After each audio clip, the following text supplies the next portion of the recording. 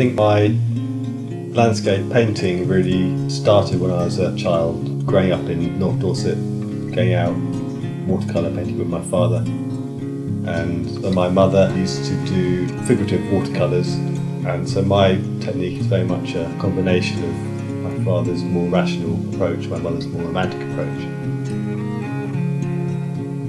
I like to internalise the landscape before I paint it. For instance, Egerton Hill, which is a project I'm about to start, and I'll go out there regularly whenever the light is interesting, just to really explore the area.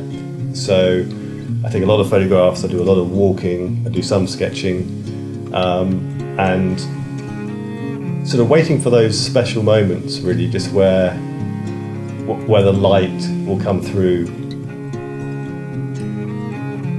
All my paintings has been particular moments. My young tree on Lewiston Hill, that was based on the setting sun in the spring, which sets behind this tree. And whenever the light was great, I'd just go up there and I'd wait for these moments and I'd photograph them and do plein air paintings. I started as a plein air painter, and I think it's absolutely crucial that landscape painters, figurative painters actually do have that experience of working from life. But I really want to do a painting that isn't that rushed. Often after I've taken many photographs, I'll collage elements that I like, I'll remove elements, I'll lighten and darken. I might completely change the sky of a painting.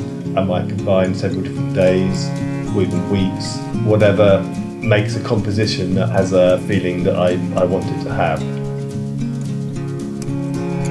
One of the reasons why my paintings take quite a long time to make is they're all built up with glazes of paint.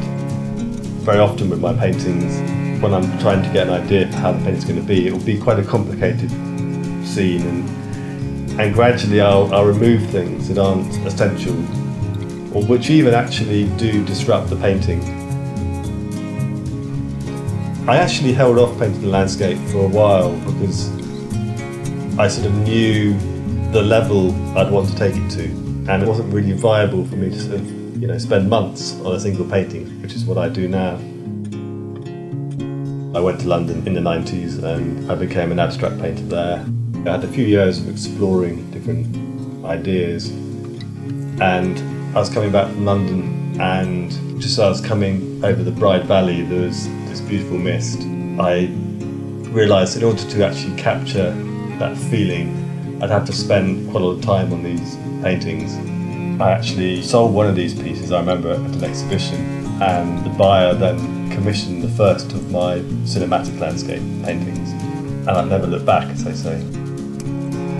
The cinematic is to do with my love of cinema, really. It's a fascinating medium because it's so involving for the viewer, and that is exactly what I want to do with my paintings.